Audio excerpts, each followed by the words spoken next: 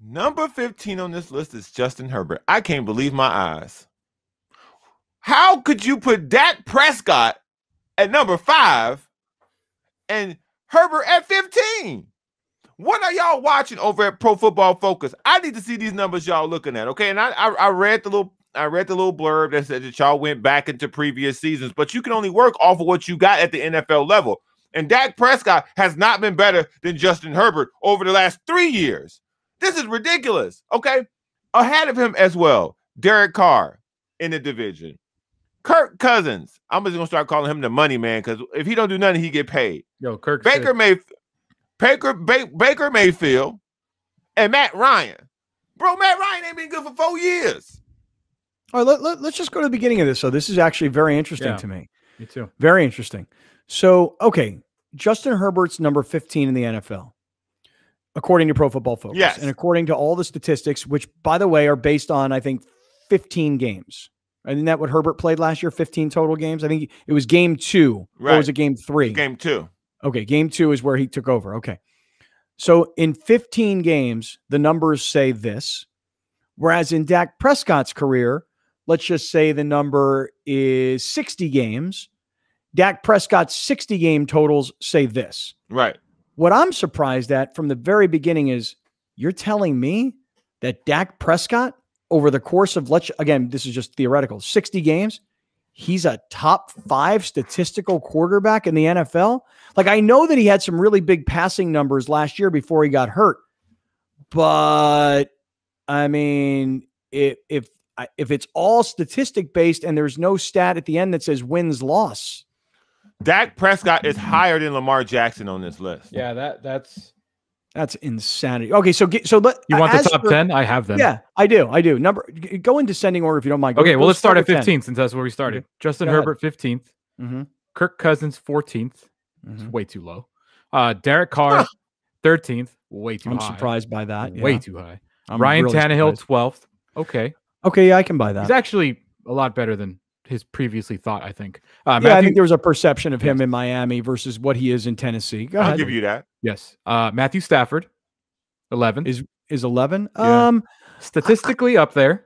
Yeah, I can live with like, to me, Stafford's not a top 5. He's not a top 10. He's a top 15 is how I would kind of describe him. All right, go ahead. There, 11. Yeah. 10, Baker Mayfield. Oh, no. No, I can buy that. No, here's why, though. But here's why. Let me just explain why. Because, again, he's got 2 seasons as a starter, as I recall. Is that right? Does that sound right? Okay. 2 or 3. I thought it was 3, but okay, yes. Okay, okay, so let's say 3. He's had to change head coaches. He's had to change coordinators. And he went to a garbage organization that in 3 years has gone from the worst of the worst to making it to the playoffs. And by the way, having a very competitive game against the Chiefs in Kansas City. 3 years. I would argue his success is purely based on the defensive side of the football. Oh, I don't agree. Okay. Scott, right here though. Yeah. Just no love for your boy, dude. Give Number Coach 9? of the Year, Kevin Stefanski, a ton of credit for how he helped set up his quarterback for success. No love.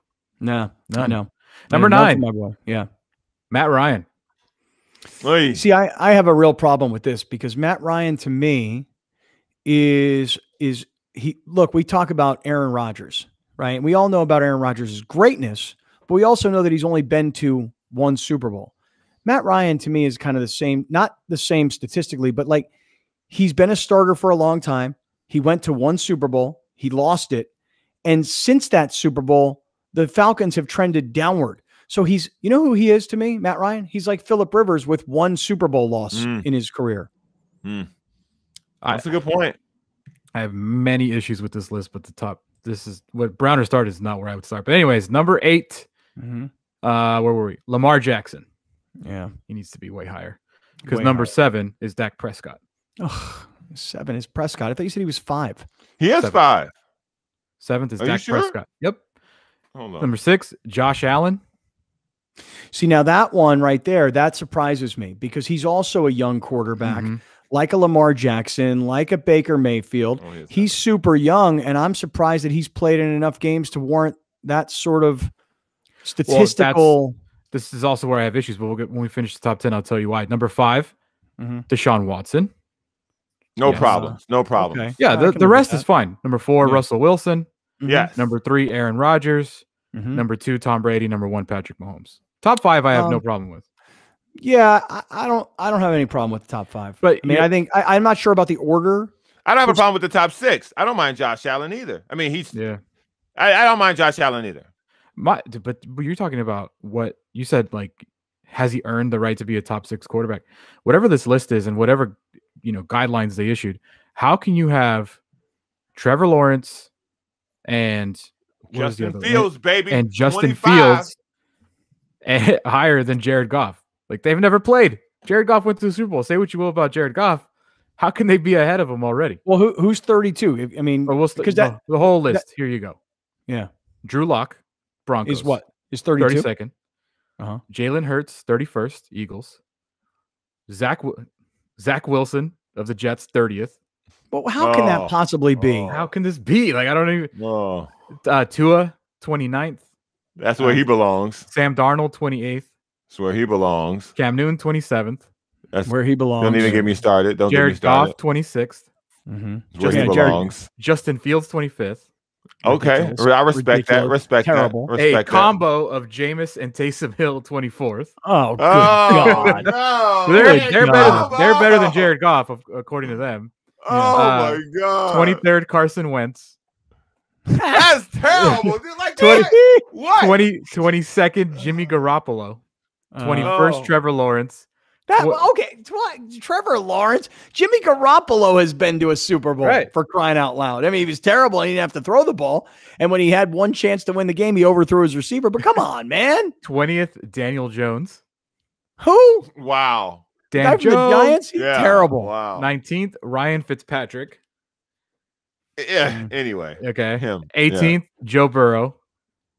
Wow. Did we forget about this guy? 17th, Kyler Murray. That's good. Well, that's not high enough.